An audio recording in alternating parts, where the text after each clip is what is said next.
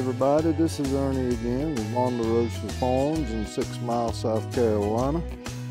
I'm wanting to do a little video today and show you another facet of what we're doing. If you watch any of my videos, and I wish and hope you subscribe, because my videos is going to show you a little bit each time what we're doing here in real life, real time, what we're starting with, and the different projects we're going to have, how we plan on doing them, how we plan on marketing them. And I want to take out the time and show you another area and thing that we're going to be doing that I haven't showed yet. Okay, this right here on another part of the farm, and this is what we call the goat barn. And you can see the front, the back, and part of the roof is unfinished. We'll be getting on that.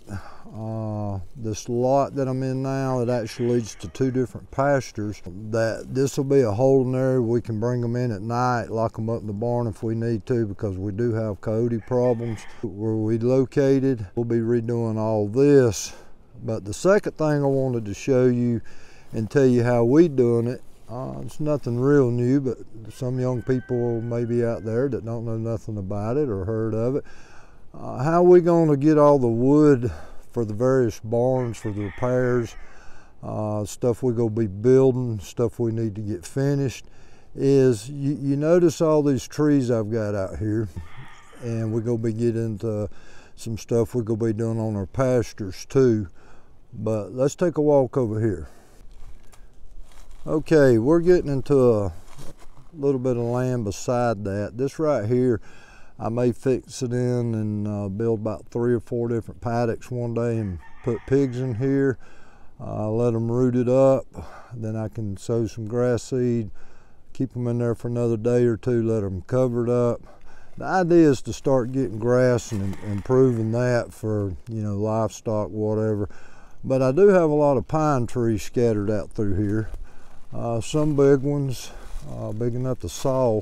So what I'm going to be doing starting tomorrow is start dropping pine trees, and then I've got a man lined up that has a portable sawmill, and he'll come out here and saw the pine logs and the lumber, and it's very, very reasonable. And that'll be my source, taking trees off my own property, paying him to mill them for me, and then I've got lumber for my barns and whatever other buildings we may decide to build.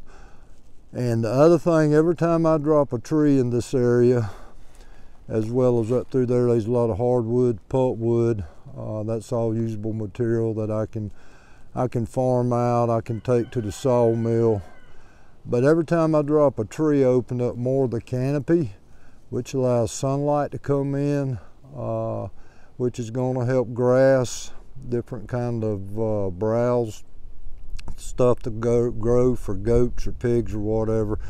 This area here we cleared a while back, and you can see already how some stuff, and it's February, the end of February, and stuff's already starting to come up. So we're looking forward to that, and like I've told y'all, I'm going to show you the different things we're doing. One of these days I'm going to do a video and show you on the whiteboard what we're doing, why, what our goals are, what we hope to make as far as income. And I'll be doing a video probably tomorrow night that I'll post this weekend. I'm calling it how to start your own farm with zero money, and that's going to be 002, and we're going to be looking at what scale you'd fall in, be it small, medium, or large scale, in order to be able to do this for a living. So if y'all would like and subscribe, there's going to be a lot more coming that they go in sequence. They tell a story. So like I always say, that's it for today, and take time to smell the roses.